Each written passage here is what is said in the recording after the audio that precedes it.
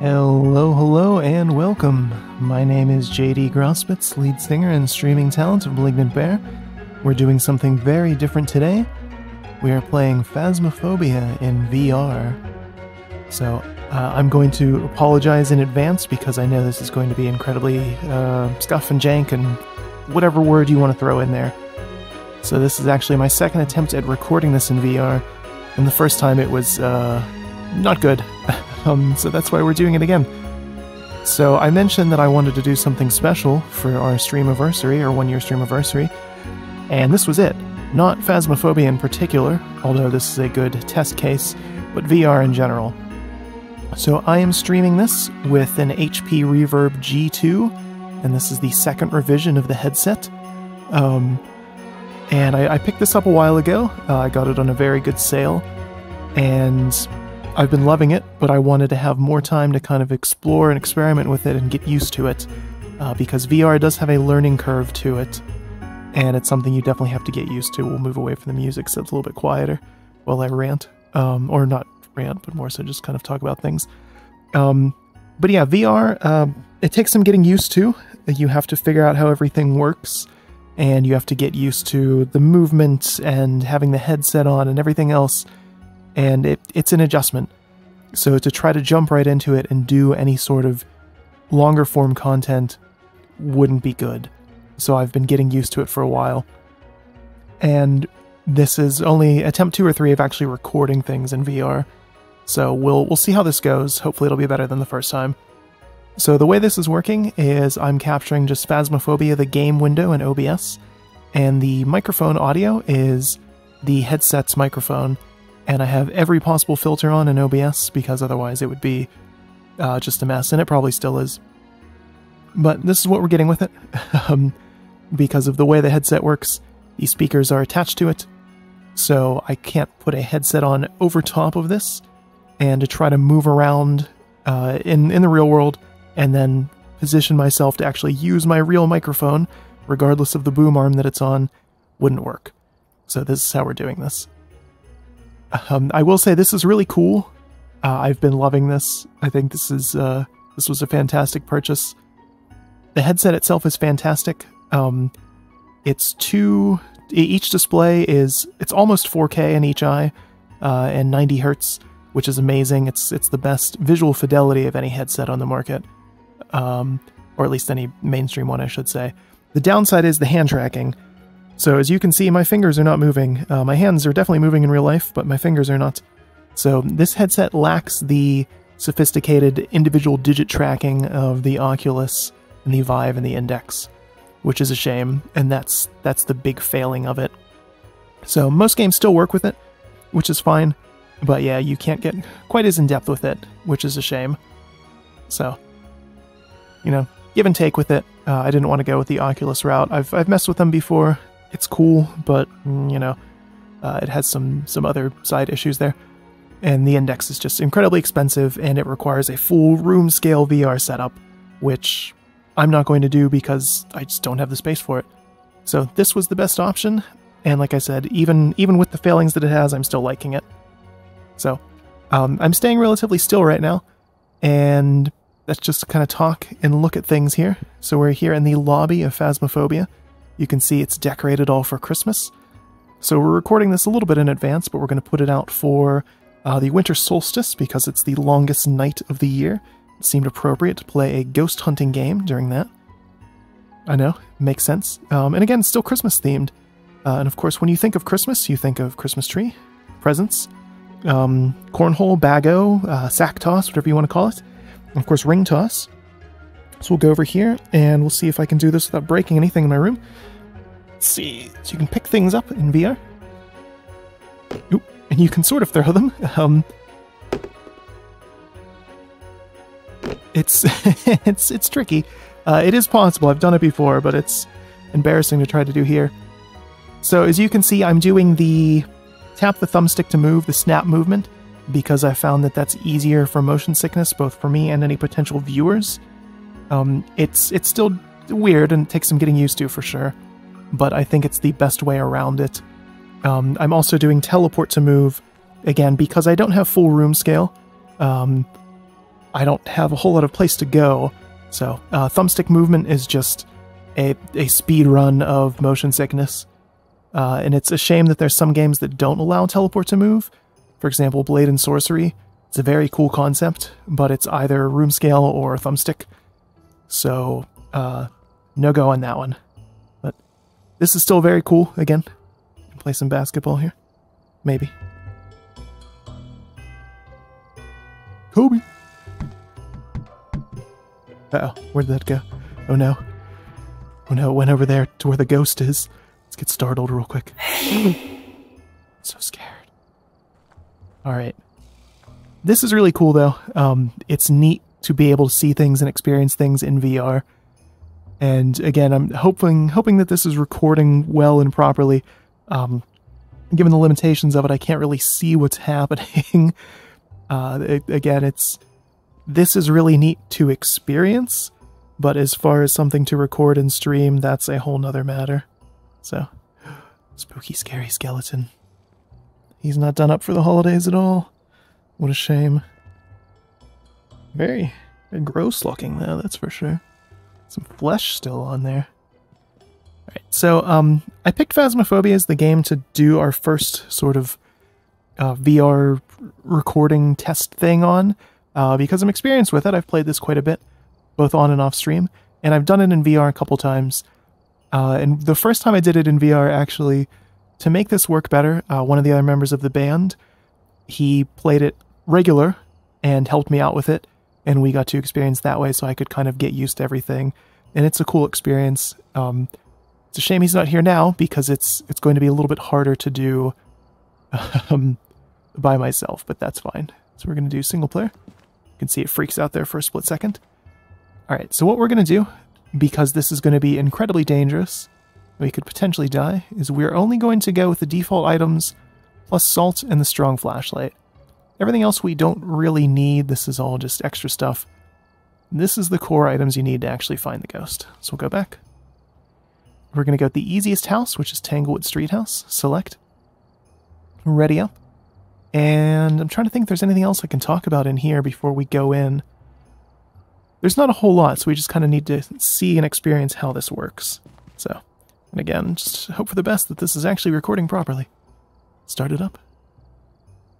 I don't know what this is going to display on screen. It might just be the blank kind of window. I don't know if you can like see the things there and hear my joints creaking and aching in the background. Take a look at the equipment and prepare accordingly before starting the investigation. I've also written some notes on the whiteboard if you need them. Right. So we can mess with things. Need the keys, of course.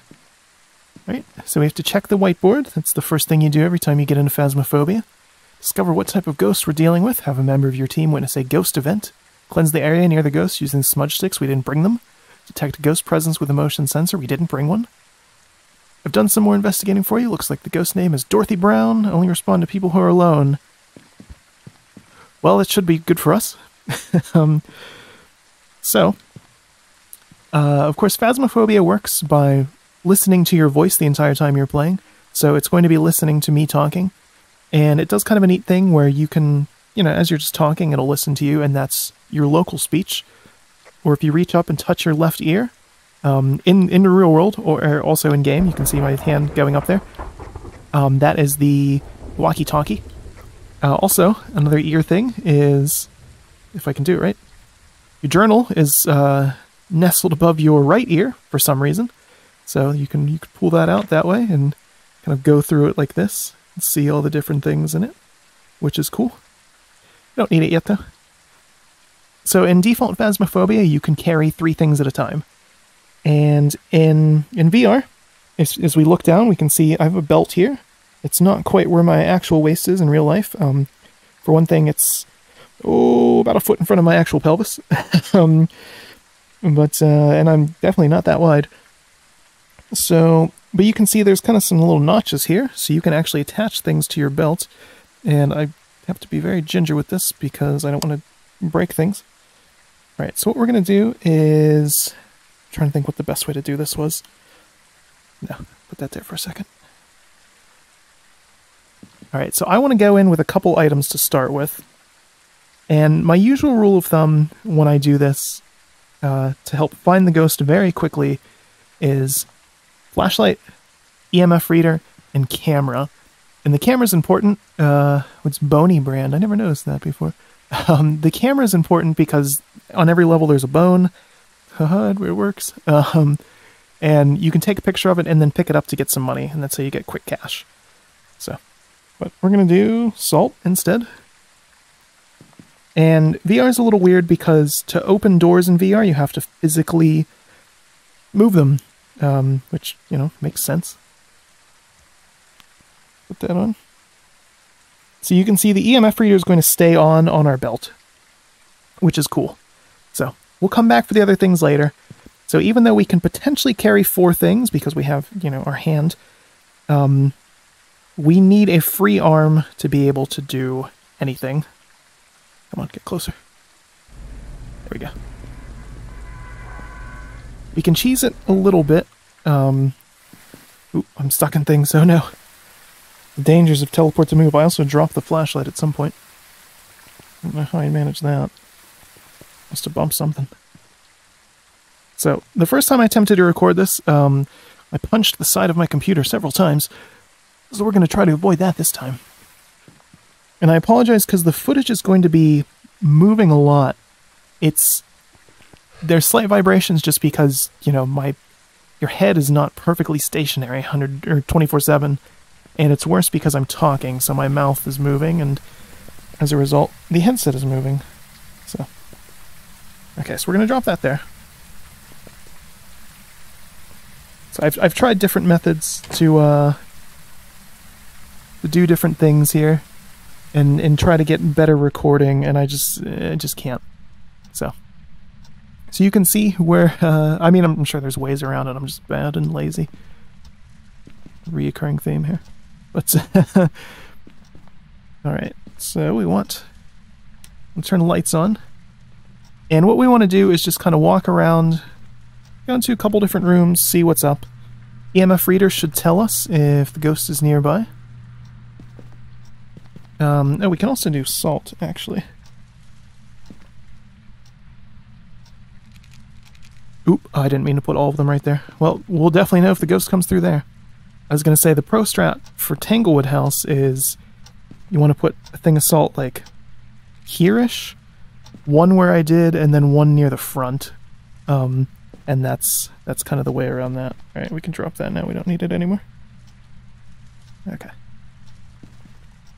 But again, EMF reader is on, which is good. Go in some of these rooms.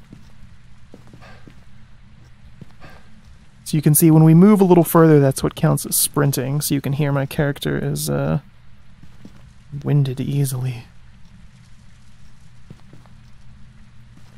In VR in general, I will say, even just standing here, you know, like I'm not... Ooh, Ouija board. Even just standing here, I'm not, you know, I'm not moving around because it's not room scale. I have no reason to. But it's, you know, it's a little more taxing than it would be to do this sort of normally, if you're just sitting. Not that I'm that out of shape. I mean, I certainly am, but not to that level. But you know, why do I keep doing that? Stay there. The bigger thing with VR, and why you have to kind of do it in bursts, is there's the bone. Okay, that's good. Is that I mean, for one, even with getting used to it, there is still definitely some nausea to it, some motion sickness that can happen, and you just have to kind of get used to things. So, and also the headset can get pretty hot. What is that? Radio turning on. You hear it. Okay, that's good. That means we don't have to go in the basement. Okay. So it's in the kids' room. We'll just go in there.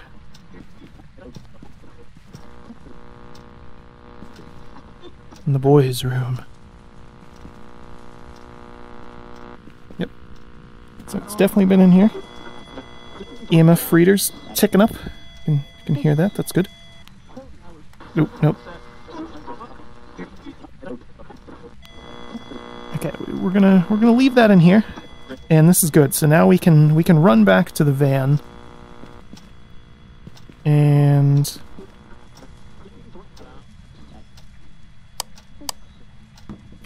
drop that there. We don't need it anymore. Well, we do, but what we need more is the ability to hold everything that we possibly can. Right, so we're running out of time here. Let's see.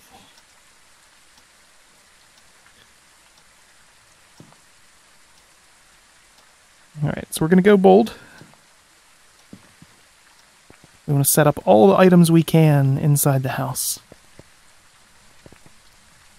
Again, this is neat to be able to do this in VR. It's definitely a very different experience.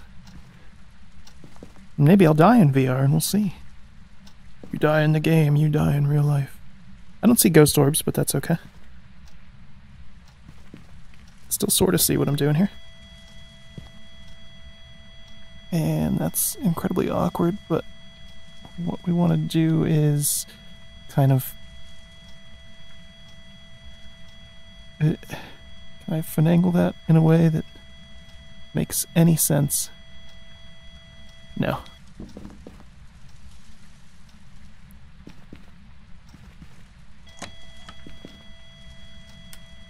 Oh, the power is out. Okay. Well, that's potentially problematic. So you want to put that there. Okay.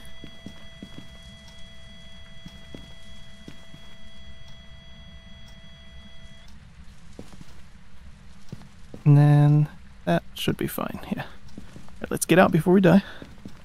We can. Grab the flashlight again, we might want that.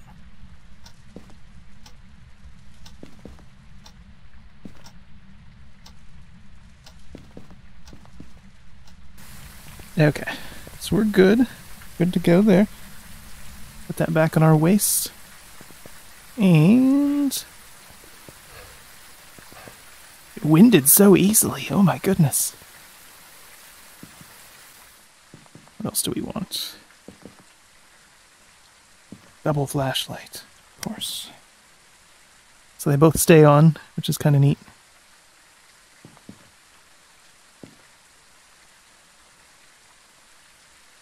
Alright, I don't see ghost orbs. So we have to watch the camera here and see if anything shows up on it. Look at my hands, ooh. That's weird.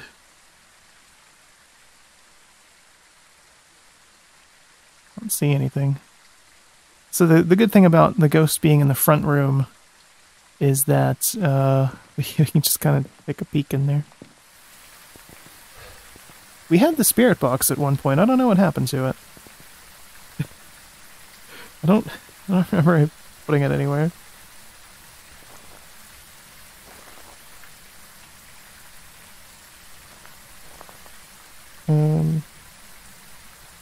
It didn't write in the book. I don't see it in there. I don't see handprints either, although it hasn't done anything in a while, so... Got a bear in there. Ooh. Raves in VR. Alright, we'll go back in. We die, we die. Who's that? Oh, that's like the line of movement up ahead there. Couldn't figure it out. Put that there, put that there. And I know we talked about getting the bone, and I saw it and then didn't take pictures of it because we ran out of time. That's okay. Oh. Heard the EMF going off.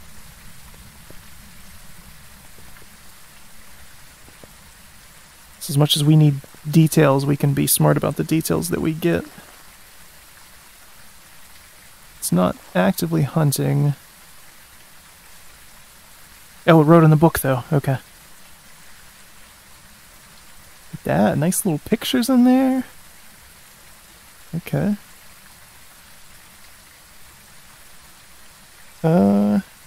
Check things again. Again, this is a good one for VR, because we can just cheese it.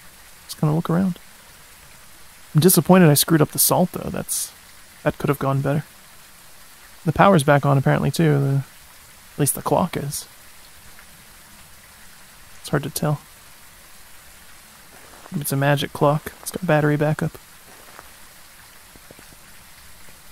It used to be a thing. Not so much anymore. Yeah, the power's still off because that light's off. Even though the switch is on.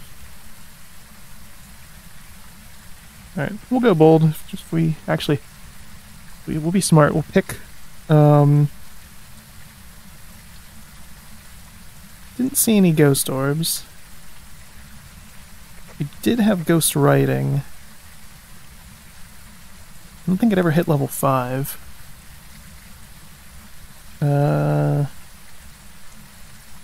Those poltergeists would be moving a whole lot more stuff. Could be spirit. We'll pick spirit. That way, just in case we die, we'll still have a guess recorded.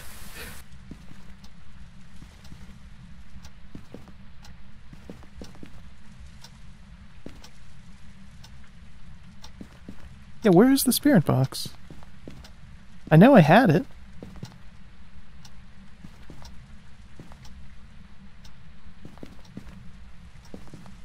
Oh, I dropped it there somehow. I must have done that while I was messing with the camera.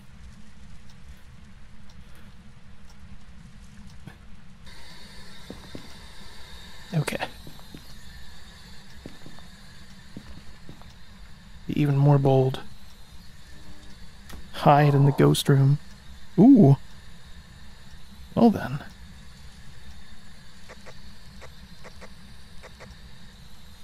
Okay. No, screw you. Rude.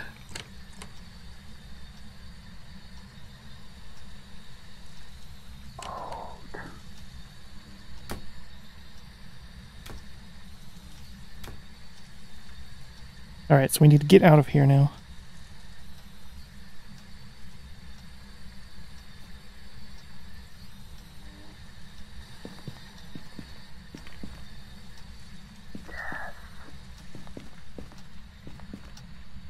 Said death. Did you hear that? Ooh, we did it! Alright. Definitely not going back for the bone, though. That's a little too frightening. You have to look down a lot, which I know is less than ideal for footage. But again, nothing about this is ideal. I wanted to record this because I think it is cool, and we're going to be recording streaming something else later on. But VR is something you have to experience more so than see. So, alright. But, again, for sure spirit. If it was poltergeist, we definitely would have known. It would have thrown things at us. Watch me be wrong. Look at my hands. Ooh, that was especially terrifying. What's completely sideways on me? Oh no. What's it doing? Welcome back. Really? Okay, that's a first.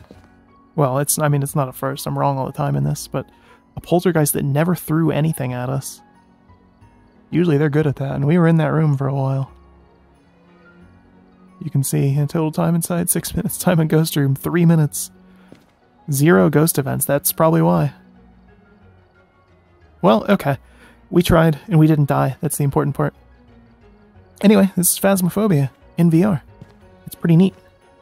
Trying to think how I can end the stream without breaking a million things on my desk. And alright, so this is it's gonna look weird. My apologies. I'm gonna lift the headset up to go to the end screen and all that. But yeah, this is cool. I apologize because I know this footage is gonna be scuff and weird and all that. My thoughts are kind of disjointed over it too. Again, I just kind of wanted to showcase something in VR before we do a few other things with it. And I thought this was a good one. And again, Winter Solstice, it's not a scary night, but it's the longest night of the year, so I figured this was appropriate. So anyway, Phasmophobia VR. It's a good game. It's still a good game in VR, and VR is pretty neat. But anyway, as always, hope you enjoyed this, and until next time, have a good one.